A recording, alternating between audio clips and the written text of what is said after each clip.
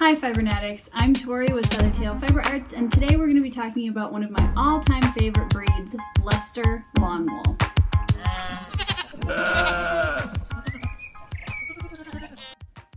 At the end of this video, I'll be sure to include some photos so you guys can see some of the different colorways and yarns that I've made using this particular breed. Now the first fleece that I want to show you is a colored lamb fleece from K. These are, you can see the individual locks here. Pull one out for you. Oh.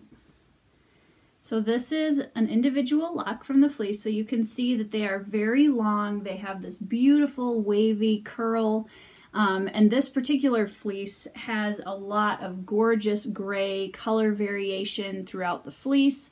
It is very, very clean. This is raw fleece. It has not been washed yet.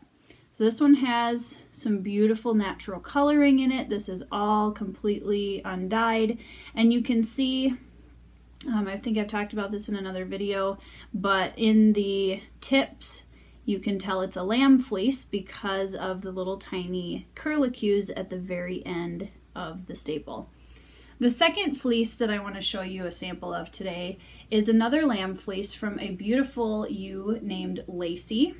And you can see the light's just catching it beautifully right now. You can see the glowing shininess of this fleece.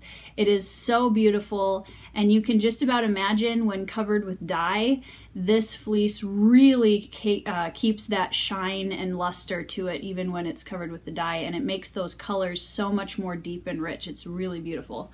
So again, looking at the tips, you can see that that's a lamb fleece based on the tiny little curlicue tips on the ends. You can see how bright of a luster that this fleece has. It's really gorgeous. That same long staple length. Let me pull a staple of this for you to see. Same long staple length, and this one, let's see if you can, there we go. You can see that Leicester Longwools, depending on the fleece, the adult fleeces, the locks tend to be a little bit thicker, wider, and shorter. Because these were lamb fleeces, they have more staple length, and they are also a little bit thinner and more defined in the lock structure. That being said, the adult fleeces have some really stunning curls to them that are a little bit broader, and they still take that dye really, really well. So adult Leicester Longwool fleeces are by no means of lesser quality than the lamb fleeces. They might be a little bit stronger as far as how soft they are, but they are still beautiful for dyeing and easily applicable to any fiber craft. Now, if you want to see what Leicester Longwool looks like when it's been combed out or straightened out and spun, this beautiful fleece was a adult gray ewe fleece that I spun a few years ago, and you can see that subtle variation in the grays. That natural coloring is really stunning, and it still retained a lot of that original luster. You can see the variation in luster in this. The light's catching it really nice. So that's what that looks like. This is a really great strong yarn. This is something that works really well for outerwear, things that aren't necessarily going to be worn next to your skin. You can use this for weaving, rug making. There's a lot of different crafts that work very, very well with Leicester Longwool.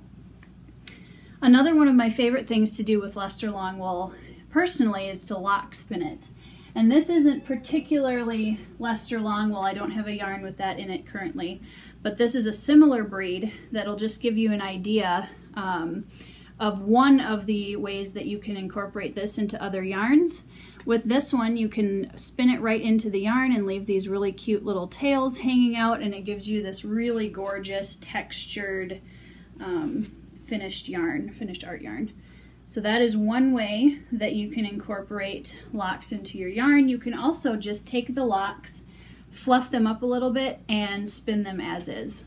So those are some of my favorite things to do with Leicester Longwool. I hope you've enjoyed it. If you've never had a chance to try this breed, definitely go out and find a source for it. We typically have Leicester Longwool in our shop, so go to feathertailfiberarts.com and check that out to see if there are any.